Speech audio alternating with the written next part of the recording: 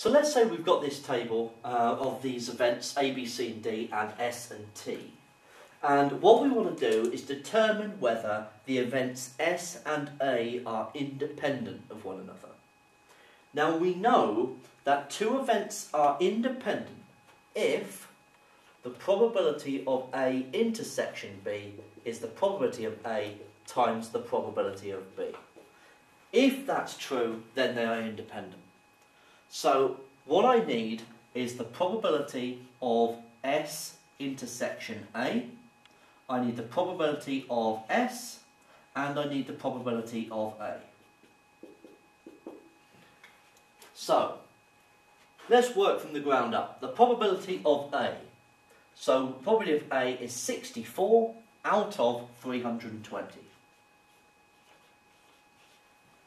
The probability of S is 120 out of 320.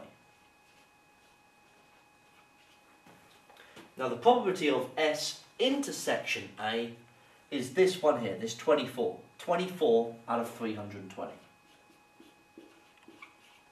Okay? So now, if I multiply the probability of S times the probability of A, these two numbers together, then we have 120 over 320 times by 64 over 320. And we get 3 over 40.